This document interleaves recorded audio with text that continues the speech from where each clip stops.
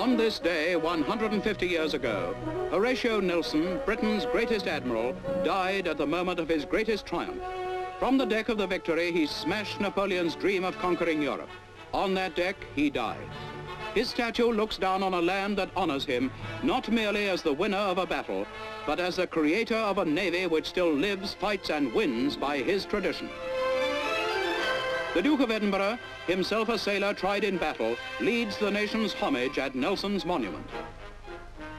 A quarter of a mile away in Carlton Gardens, tribute is paid today to another fighting sailor, a sub-lieutenant of the Battle of Jutland who became King George VI of England.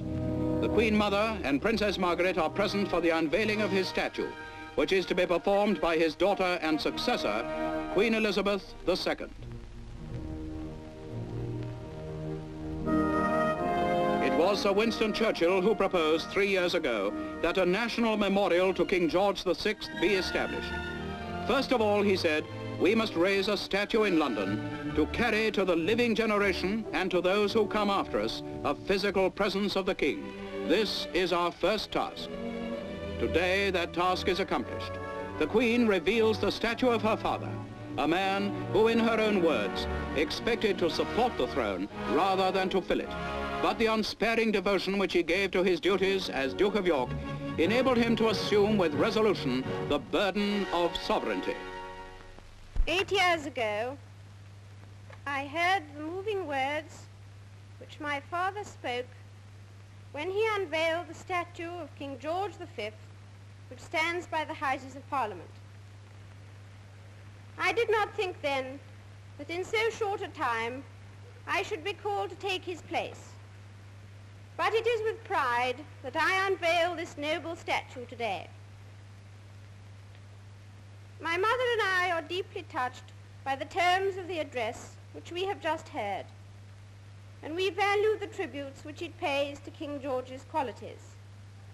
Like his father, he expected to support the throne rather than to fill it.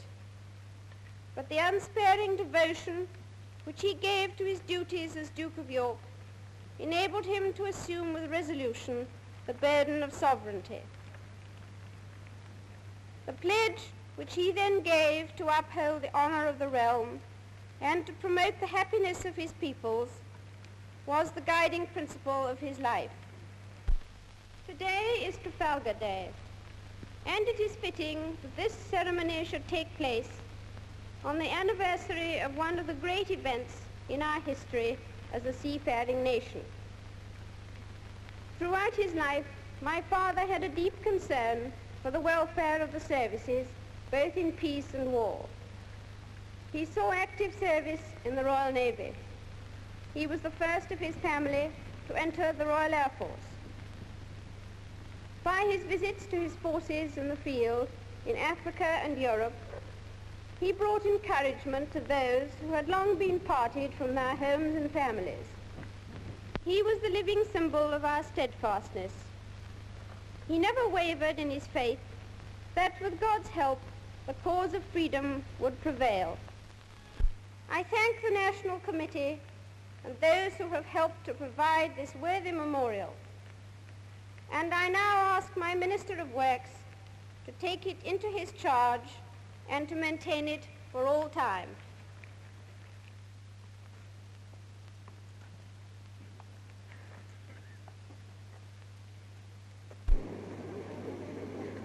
I gladly accept the charge which you have committed to my care.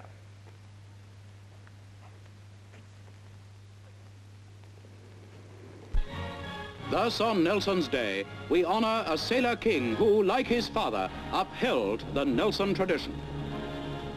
Rarely, if ever, has Trafalgar Day been so splendid.